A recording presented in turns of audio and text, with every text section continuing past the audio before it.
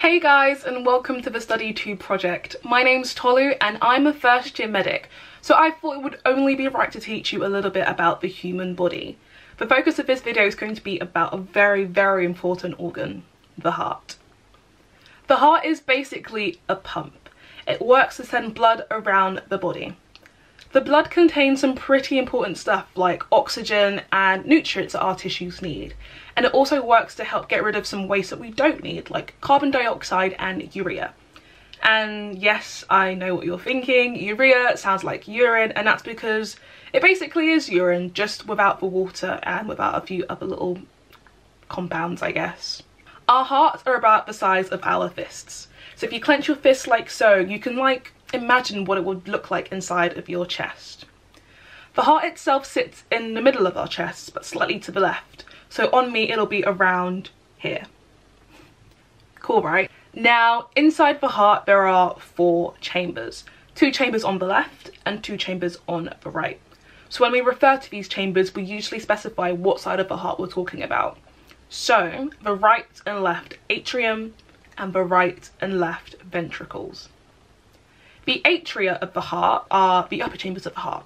And don't be worried, atria is literally just the plural word for atrium. So the right atrium and the left atrium. The ventricles are the lower chambers of the heart. So the right ventricles and the left ventricles. When blood passes around the body, it goes into the atria first and then into the ventricles before being sent off to different parts of the body. When blood enters the right atria, it comes from the rest of the body. It then passes into the right ventricles and then into what is called the pulmonary artery, which is just a large vessel that sends blood to the lungs.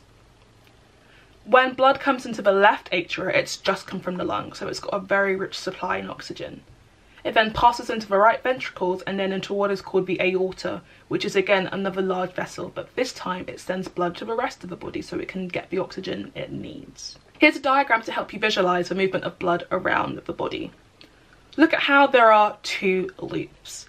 This is called double circulation, with the first loop sending blood between the lungs and the heart, and the second loop sending blood between the heart and the rest of the body. The names of these circulations are the pulmonary circulation and the systemic circulation, where pulmonary refers to your lungs and systemic refers to the rest of your body. All the tissue in our body needs blood and a constant supply of it at that. The heart itself gets its own blood supply from what are called coronary arteries. They lie on the outside of the heart. If something goes wrong in the heart, blood supply to organs like the brain and even the heart itself can be blocked, and this is not good. It could lead to conditions like stroke and heart attacks, which need immediate clinical intervention. There are a couple of lifestyle habits and factors that we can try and avoid to prevent these conditions from happening, such as high cholesterol, which is associated with our diet, smoking and excess alcohol. Now, continuing on, let's talk a little bit more about the insides of the heart. Alongside the chambers of the heart, there are a couple more features that help with its function of pumping blood. This includes the valves. The valves of the heart work like any other valve, where they open and close to help control the flow of fluid, in this case, blood. There are 2 valves on each side of the heart, a set of valves between the atria and the ventricles, and a set of valves between the ventricles and their outflow tracts. So like I said previously, the pulmonary artery and the aorta. On the left side of the heart, between the left atrium and the left ventricle, we have the mitral valve. The mitral valve has 2 flaps or cusps, and it's called the mitral valve because it apparently looks like a bishop's hat, which is called a mitre. So mitre, mitral valve. The aortic valve controls the flow of blood between the left ventricle and the aorta, which is a large vessel that sends blood to the rest of the body. On the right hand side, on the other hand, there are 2 valves called the tricuspid valve and the pulmonary valve. The tricuspid valve prevents the flow of blood between the right atrium and the right ventricle. It's called the tricuspid valve because it has 3 flaps, tricuspid, 3. The pulmonary valve is a valve that lies between the right ventricle and the pulmonary artery. The pulmonary artery sends blood to the lungs so that they can continue to be oxygenated again. The valves of the heart are supported by tough fibrous strings called, wait for it, chordae tendineae or chordae tendineae. And yes, it looks as weird as it sounds, but I'll help you say it again so you can kind of remember how it's pronounced. So chordae tendineae or chordae tendineae. And I'll say that one more time because I know it's a very weird pronunciation. Chordae tendineae or chordae tendineae.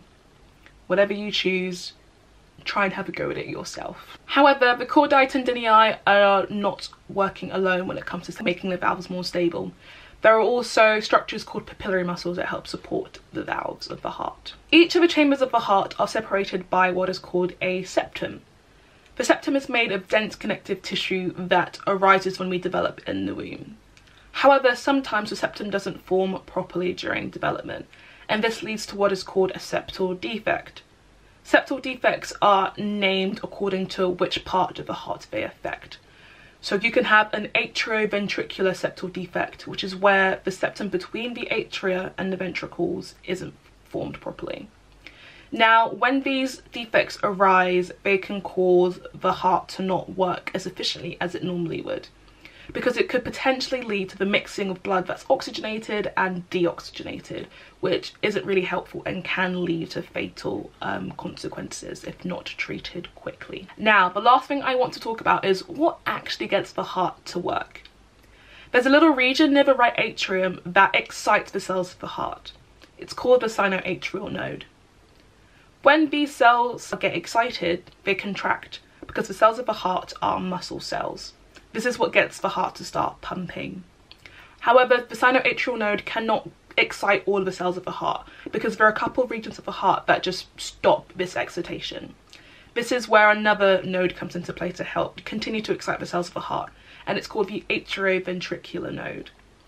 The atrioventricular node excites the other cells of the heart after a short delay. The sinoatrial node and the atrioventricular node work together to help set our heart rate. But as we all know, the heart rate can change. And this is because it is influenced by signals sent by the vagus nerve and nerves of the sympathetic trunk. They work to either increase or decrease the heart rate depending on external conditions. So for example, exercise or the concentration of carbon dioxide in your blood.